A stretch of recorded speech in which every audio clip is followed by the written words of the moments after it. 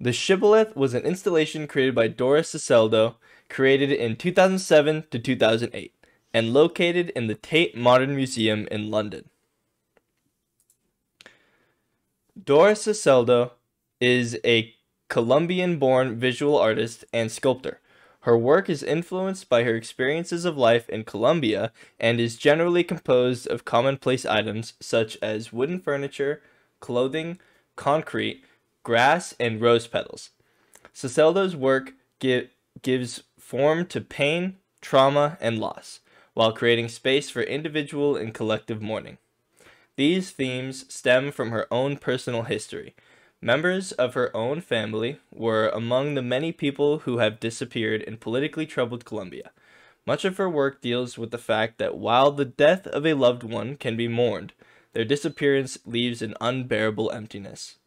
Salcedo lives and works in Bogota, Colombia. In context of this work, the name Shibboleth was chosen because it means a word a foreigner or a person unfamiliar with a language may mispronounce. This means that it was named after the struggle that foreigners have when traveling to places that don't speak their language and are forced to butcher words. This goes back to the immigrant experience in Europe that has been going on for some time now, especially in the recent years. This work is very valuable to today's circumstances in Europe because back in 2015, over 1 million people sought refuge in Europe. This became an issue when African American and Muslim immigrants that were in need of protection were framed as illegal migrants.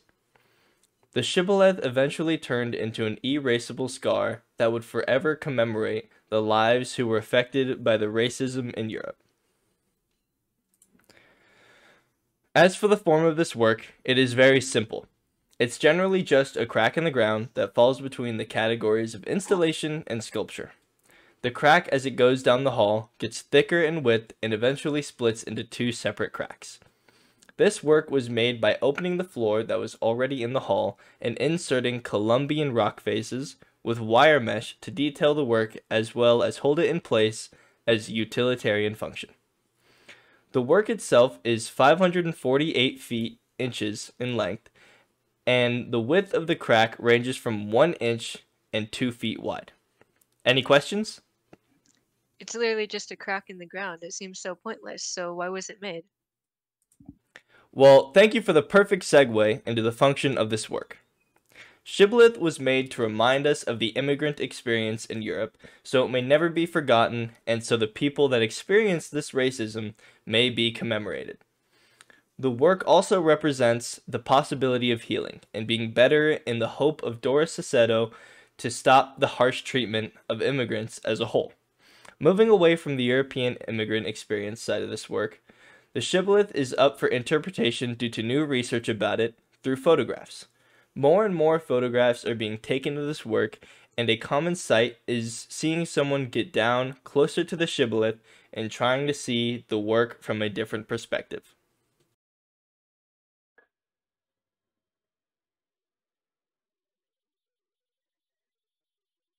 As you can see from this clip, people are crouching, tilting their heads, standing all around it, and laying down to see the installation from all kinds of angles and perspectives.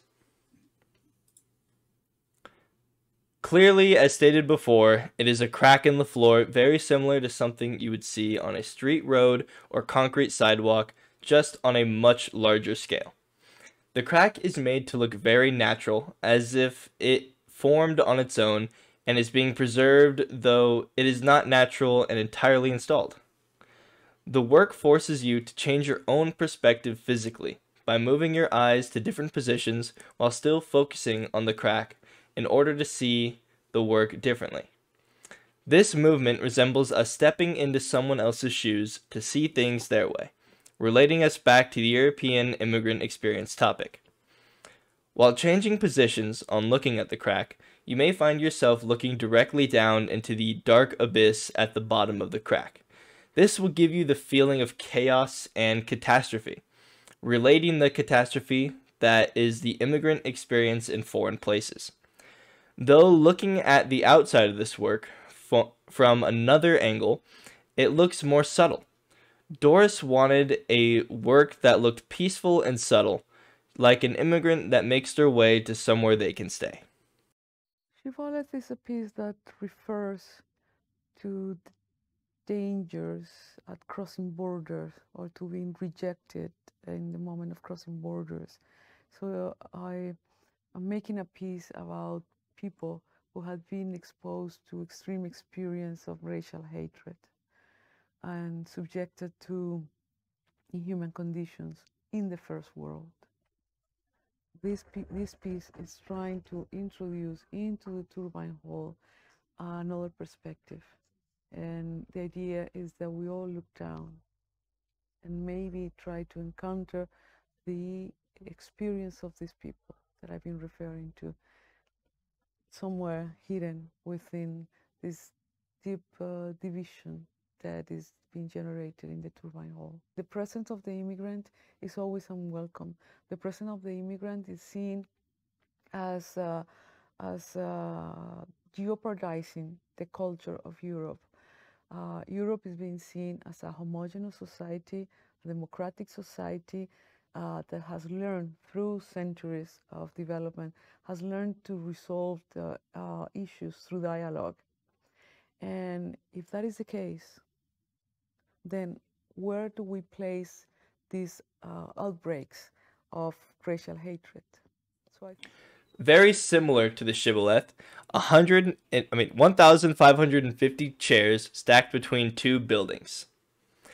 This work is very similar to the shibboleth, for it speaks upon another event worth remembering, known as the 1985 siege. The building where the chairs are stacked held an event in which 300 people were held hostage, eventually ending in a brutal and bloody confrontation between military and rebels. This work also fits in very well with how she perceived art. All art to her, from abstract to Renaissance, was political. Related works. The Spiral Jetty and the Serpent Mound are related to this work because they are both installations and they cannot be moved from their location.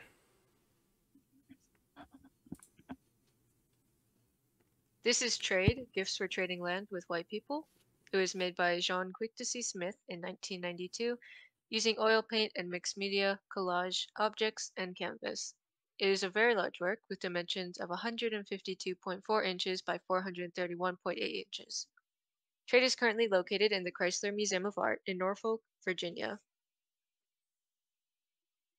Smith was born and raised on the reservation of the Flathead Nation in 1940 as one of 11 siblings. Her father was a horse trader and a rodeo rider. Her name, Quick to See, was given to her by her grandmother after she showed her ability to quickly grasp concepts. She took photographs of herself and was interested in being an artist throughout her childhood.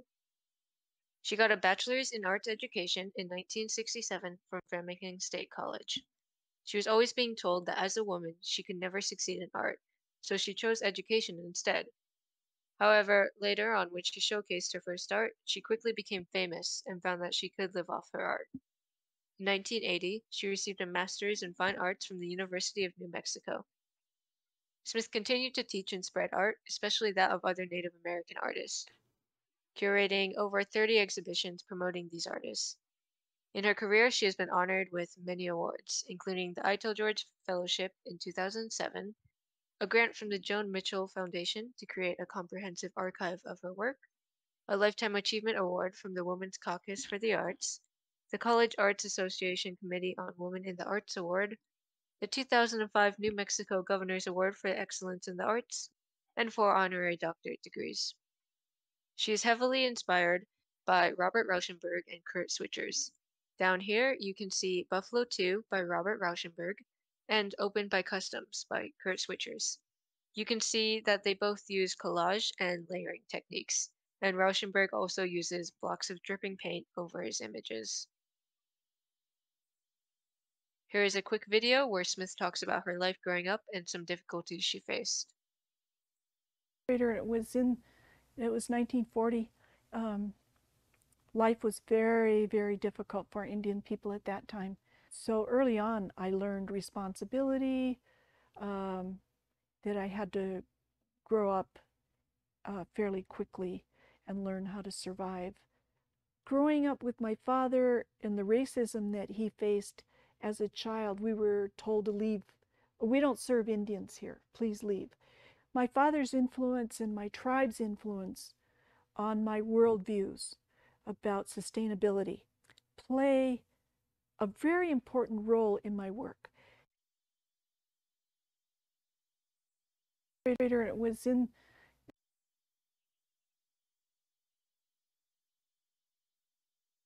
So what's going on in this work? What are all these images of, and what's hanging above the canvas?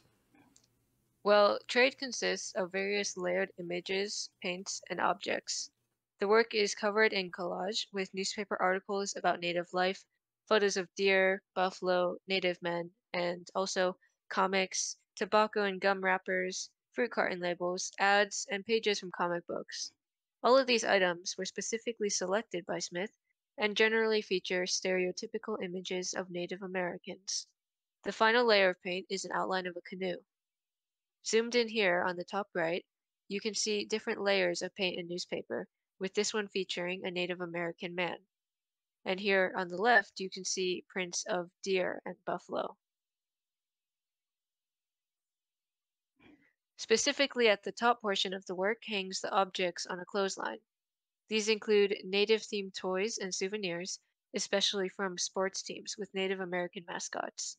There are also toy tomahawks, a child's headdress, red man chewing tobacco, a Washington Redskins cap and license plate, and Florida State Seminoles bumper sticker. There's also a beaded belt, a toy quiver and arrow, and a plastic Indian doll. When it comes to form, trade is similar to a medieval triptych because it consists of 3 panels. Each panel is very large and the canoe is almost life-size for comparison. You can see blocks of color, mostly vibrant reds, but also whites, yellows, and greens. The brushstrokes are very raw and prominent. This work is influenced by the abstract expressionist movement and features dripping paint. The overall composition is crowded and chaotic.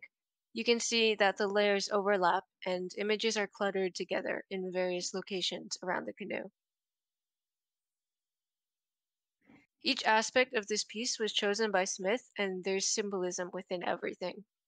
The red has multiple personal meanings to her, representing her own native heritage and the blood, war, anger, and sacrifice that her culture has experienced. The canoe is meant to symbolize a possibility of cultural connection and trade between Native Americans and white people. However, it's stuck and it can't move. The objects hanging on clotheslines above the work display how Native life has been commercialized and turned into cheap objects that don't actually have any meaning behind them, like legitimate Native American objects would. While the various layers reference the complexity of our people and the history that should behind all these stereotypical objects, but aren't. Trade has many functions, with the main one being to explore issues of Native American identity from multiple perspectives and to illustrate the ideas of the inequities of the colonial experience. Smith wanted to show another perspective of manifest destiny and westward expansion. She specifically made this work for the 500th anniversary of Christopher Columbus's arrival in North America as a kind of non-celebration towards the event. She doesn't wish to celebrate since his arrival marked the beginning of a lot of suffering and change for Native Americans as they were pushed off their land and experienced discrimination. Some other works by Smith include In the Footsteps of My Ancestors, War Shirt, and State Names. All of these works are very similar and Smith's style is noticeable. In each one, she picks a main object to paint the outline of and layers images and paint underneath. For in The Footsteps of My Ancestors, she features a horse, and in War Shirt, she features a shirt. They all have dripping paint and an abstract expressionist kind of style.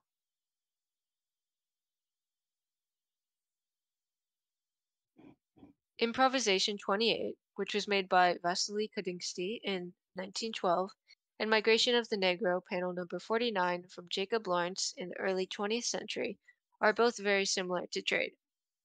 Improvisation 28 also features bold black lines with colorful splotches of paint that appear almost splashed or dripped on.